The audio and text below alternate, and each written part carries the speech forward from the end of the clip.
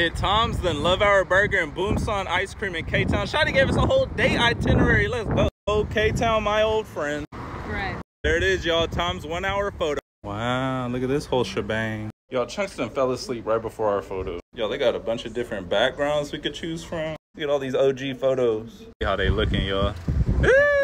Oh, he was so sleepy. Oh, that one kind of fire. That's my favorite.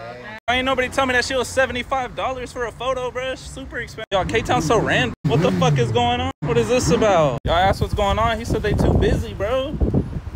Next up, time to eat. Oh, there's Bumson and fucking Love Hours right behind. Oh, they got a basketball hoop. See what they're working with. What is this? Smash burgers? Guess I'm gonna hit that old double. He said about 10 minutes. Let's go check it out. All right. Got a little hangout. I like this little patio area. Y'all, they got the whole inside bar area looking like some old school vibe. Photo booth. Not to mention they open at 5. I'm here at 5:01. Y'all, they got the patio too. What the fuck? They got a foosball table? Hey, yo. Hey, ding. Yo, we got the Love Hour double smash burger with the garlic parm fries and some motherfucking shit nut. Some honey sambal, the Love Hour sauce, and the ranch. All right, y'all, we gonna try it out, but let's do a quick prayer first. Let's say Amazon all that. Let it Love Hour, let it Koreatown, let it my Korean people, let it the smash burgers. Start with one of these garlic parm fries, freshly dusted, very crispy. First batch of the day. Yeah. God damn. I like that. I like that a lot. Great amount of seasoning, really good crisp, softened. Try one of these chicken nuggets, y'all. This is what McDonald's used to do. Dip it in that honey sambal. Ooh.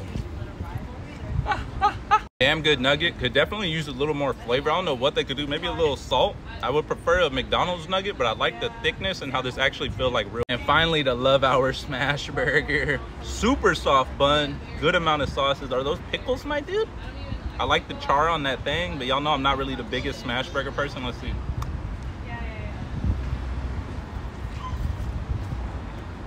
Flavor.